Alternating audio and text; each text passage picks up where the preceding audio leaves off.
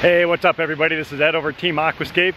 Check it out. We got the waterfall running here in Mahomet Forest Preserve. Everything looks incredible down here. I mean, just check that waterfall out.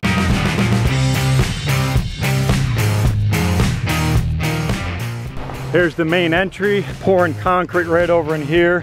But look at this, it's gonna lead everybody right up to that spectacular historic bridge, and then waterfall, it just draws you in. Once this is planted up, we have lily pockets strategically located throughout the pond, gonna be blooming with water lilies. The back corners are going to get marginal aquatic vegetation, but just look at this view. I love this bridge from the day I saw it, and look at that. You're 6-7 feet above water level at this point, so you could get a good view all the way up there on the top. That waterfall 25 foot tall, 1,000 gallons of water every minute is flowing over that, 60,000 gallons per hour, over 100 tons of stone inside of there. They dropped in some more big logs here just to hold everything back, planted up with some nice vegetation on the back side. The history behind these old stone walls is incredible, so we want to try to preserve that. So the idea is melding the old with the new. So this is that little turnaround area for wheelchair access. Just check out that waterfall. Massive cascade dropping down. We have that staircase effect over here in the middle. We got this split right over in here. We have a mixture of different things that are happening. We got this big giant log over on that side. My favorite section, the upper reaches over here. And we got that big giant stump. From here, it looks tiny. That thing is over 8 feet tall. Pump vault located way over on that side, pumping the water to the appropriate locations. Oh my gosh. I just love when I could see the waterfalls running after I complete a project.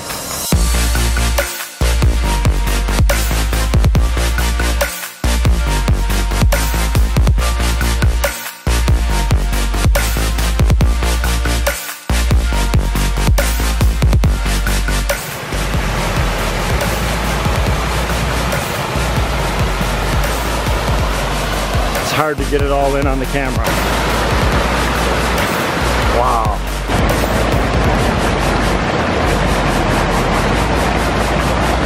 Almost 60,000 gallons of water coming between that little joint and that. Look how thick that water is. Up on top, we got this big, massive flat stone blasting down. A little ripple effect over here, just a little bit of an overflow.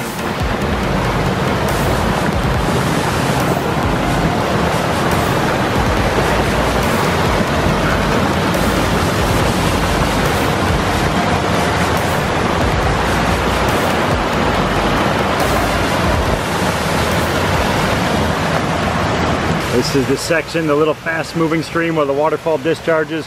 All this fast rippling area, this is going to be home to all different types of microorganisms. So little aquatic insects and things like that are going to live in here just because it recreates the riffle zone and an actual river system. It'll also be planted up with some aquatic vegetation to help soften this. Nothing really big, but it'd be nice to get something over in here in front of that big boulder. Maybe some stuff along the edge of that log as well, just to transition and hide up some of this stuff. But because of the steepness of it, from a design perspective, if you go to the mountains and you find a big steep waterfall, you typically don't have a lot of aquatic vegetation around it. And the reason, very, very simple, during spring heavy rains, the thaws of the snow, these little steep waterfalls are roaring and they will scour out all the aquatic vegetation along their perimeter. So it's usually very harsh and very rocky, exactly what you see here. As it comes downstream, down into the slower areas, this is where you start to see your aquatic vegetation popping up, because it's widening out, the water's slowing down. These back areas, those backwater areas are, that's where the vegetation's gonna grow.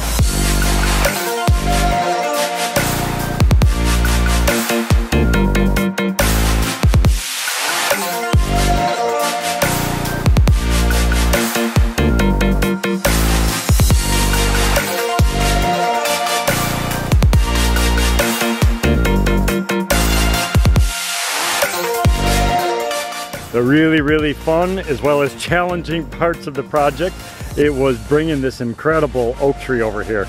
So this came in from about 100, 200 yards that way. It was dropped down in a storm. When I was talking with Mike and Jon, they said that they had some logs around, and as soon as I saw that thing, I'm like, we have to have it. But it is heavy. Cat 315D out here, and it pushed that one to the limit. But it looks phenomenal. I love the transitions. I mean, you have all the cannas and stuff back here, so once those things fill up, I mean, that's just a beautiful backdrop over in that section. Creates a completely different different edge. And the other thing that's important about this from a water quality standpoint, and again, we did have algae bloom, the pond just filled up, so it's got to cycle itself through here. We want to have different types of habitats and homes for different species of bacteria and enzymes.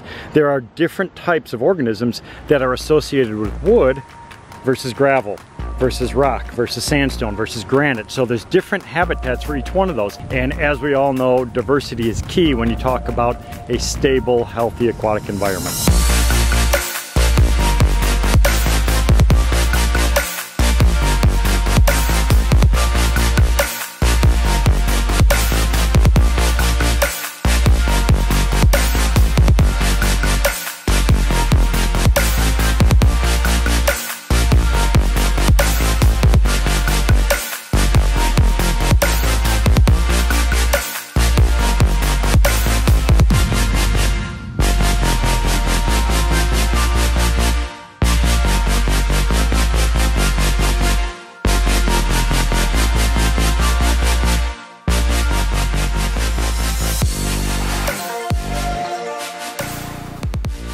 I want to introduce you to Mike and to John. These are the two masterminds behind the entire project, and we came in to assist, but let's go meet them. So here's John, and here's Mike. What's up, guys? How you doing? So this was a fun project. Could you give me a little bit of history on what you had here before what we're looking at right now? Absolutely. The original pond and waterfall was constructed around 1974. It had put in many years of service and eventually started to show some wear and tear. We had about a 12-foot vertical waterfall that used to be right here where you see the natural flow, and started to see some cracks across the face of that and some blowouts of the structure behind it. Finally time to do something about it. You know, years of sedimentation, all the tree leaves and everything coming in here decomposing, everything is just piling up in that sand vein. We were losing incredible amounts of water, like almost 4 inches of water a day out of the pond. You know, the old silt that had been in here, we took over 6 million pounds of silt out of here. Jeez. Unbelievable. So now once it was all dug out, came in with polypropylene liner to hold water in place, and then how many pounds, you were telling me, of stone going over everything? 1.5 million pounds of stone that we brought in. Wow. Over here we have the wetland filter. So this is going to be responsible for water quality. Recently filled up with water. We had a little bit of an algae bloom, so hopefully that stuff is dying off. We can see a lot of this foam on the surface of the pond. It's actually being drawn into the intake by on that far side, which is exactly what it's supposed to do. I brought down with me today some bacterial treatments so we could start adding that material into the wetland filter and into the pump area to start seeding this with beneficial bacteria and enzymes, which will help to break down and detoxify the water. I could already see tons of dragonflies flying around, which is a great sign. They're an incredible indicator species, so they cannot live in polluted water systems, so that means we have good, healthy water here. They're going to start laying eggs. They can't wait to be here in the pond, and with all of the new habitat that's been created for frogs, turtles, and snakes, and like you said, dragonflies, it's just going to be a great opportunity for habitat here at the Forest Preserve. This is a fantastic upgrade for us. The original had served us well for so many years, but that's awesome. You know, we couldn't have done it without you, Ed, and couldn't say enough about the help that you guys have given us. And anytime we had a question, you've always been able to help us. It was an honor for us to be a part of it. We love to work within the community. So, I mean, we're an Illinois company. We want to try to give back. We want to help as much as we can. And I tell you what, it's a home run. Yeah.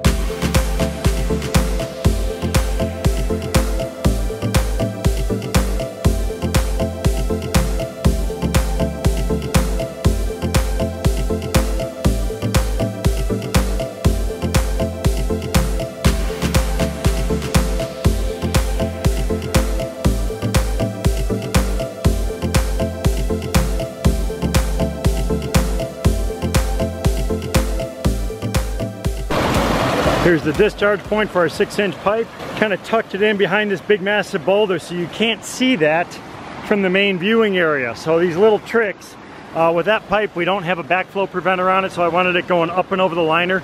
The other thing is, you see how that's just blasting all that water down? Part of the filtration system. You could also see down in here, you're gonna see lots of bubbles and foam on the surface. Algae treatment has been done. The algae's dying off, but now it's starting to oxidize. So adding in lots of dissolved oxygen is critical. All of these waterfalls are an important component of the filtration. Discharging it behind that rock, but then splitting it, having a rock over here so you don't have just a hot spot of water coming out. It actually slows it down, backs up a little bit, and that water rips around all that stuff, creating all that beautiful riffle action.